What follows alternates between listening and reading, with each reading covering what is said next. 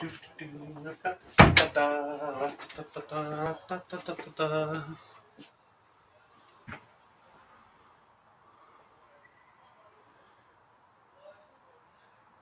guess it's time to start filming again.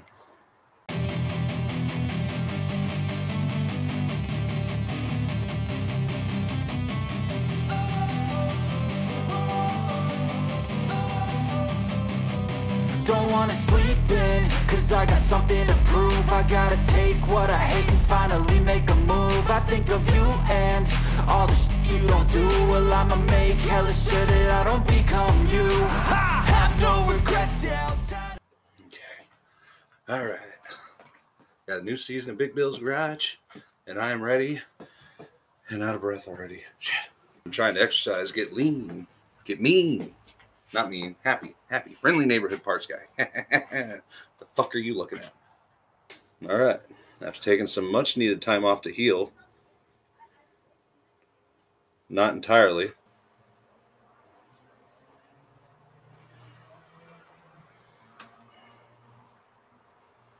Jokes aside, I took the time off just because I needed just some time to recharge my batteries, and plus everything was just going crazy here inside the actual Big Bill's Garage. There's been so many changes here, including the backdrop, which is now a very bleak and depressing gray, which makes me so happy. There's been so much that for the last year I haven't been able to work in my garage. Now I'm able to work in my garage again. And I wanted to start off with something simple. Therefore, I took this brand new free car that I just got. Well, it's not brand new. It's new to me. 94 Ford Explorer. And we're going to go through this thing over time. But for today, it's time to just make it run right. It's been running really rich and running not so great.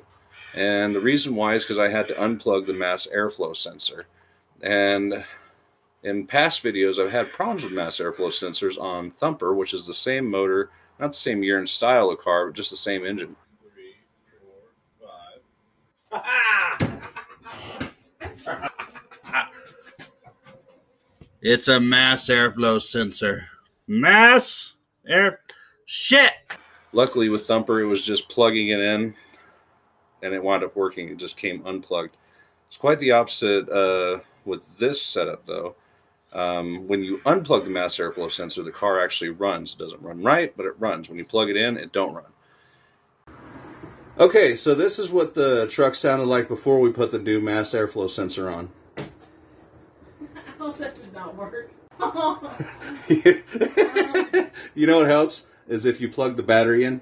Okay, let's try it one more time. We're going to try that one more time.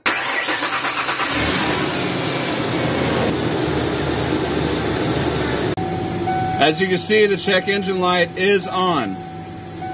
And with Thumper, when it was unplugged, it didn't run, but when it was plugged in, it did run. So that leads me to think that I need to replace the mass airflow sensor. So in case you don't know what a mass airflow sensor is, it is a sensor that measures the flow of air in mass. Action. Okay. So this is a 1994 Ford Explorer that I got for free from a friend of mine from way back in the day. And it's basically the same exact car as Thumper under the hood. So in order to make this run right, just to get it here and to make it to where I could actually get it to inspection and everything like that, I had to unplug this connector right here. And this is the mass airflow sensor connector. Basically this is the mass airflow sensor and this is the housing for it. You can buy them separately, but you can buy a reman with the housing and everything connected together. It's much easier to take apart because of these security screws that are right here. I have those, but not everybody will have them. That's why I did this way, so that we could just get on these little bolts right here and just take it off very easily.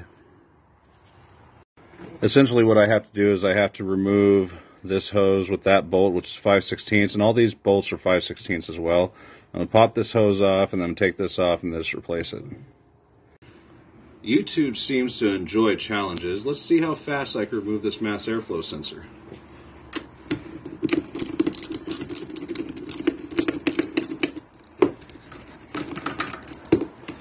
Gotta be fast, gotta be fast, gotta be fast. Seems to have a long screw. If you ask my wife, I'm pretty good at long screws. Okay. You gotta try not to hurt that again. Okay, we got the hose off. Just got to get off just a little bit. Wait a minute, am I tightening or loosening?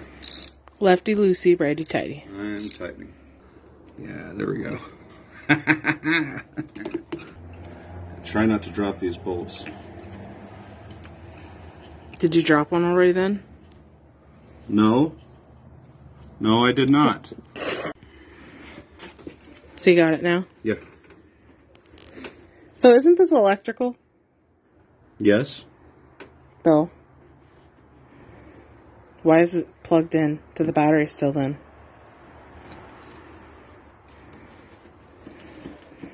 Bill. It's not.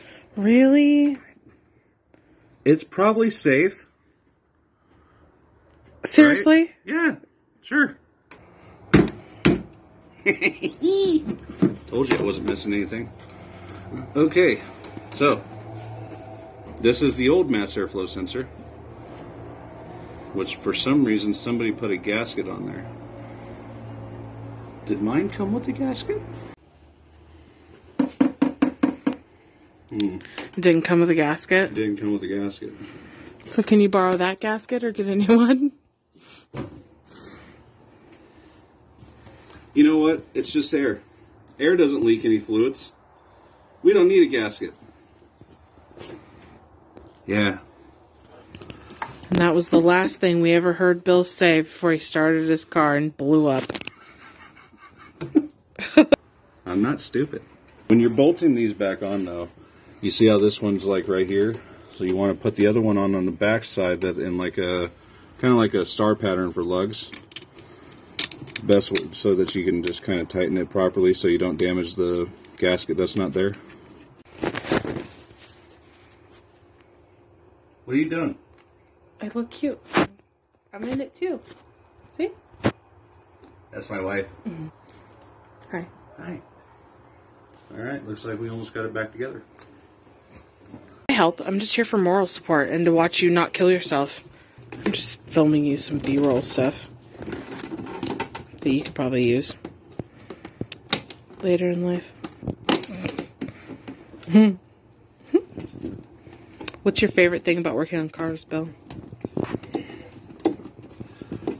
The satisfaction at the end of, you know, making it actually run right is then, and when I say satisfaction, I mean true satisfaction. Because when I make things run right, I get a little bit of a roll in the hay, if you will. I'll tell you this right now, guys. Working on cars, making them run right and stuff, you find the right woman, like I did, it's a huge turn on. I haven't worn cologne in 14 years. All I do is put a little bit of 30 weight right behind each ear. Oh my God. I don't even have to work on a car at that point. Well, I'm just going to plug the new one in, actually, and then we'll see what happens.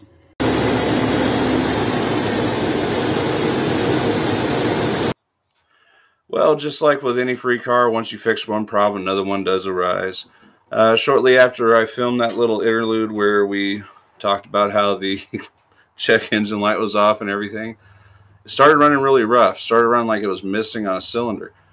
And so I listened to it for a little bit, didn't really like what I heard, had my wife shut it off, and then there was this almost like a haunted house sound. Dong, dong.